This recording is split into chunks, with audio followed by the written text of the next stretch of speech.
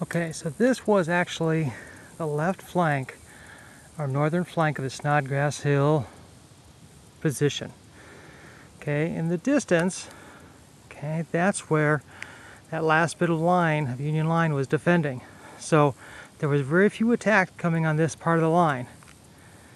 Okay, what happened was, through those trees, and in that area, that's where the attack took place, the Confederate attacks, because it's that area where the Confederates broke through. Okay?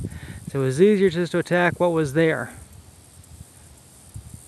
Okay, so this is just the northern part, and then the line essentially goes, Union line goes up that way and into the trees.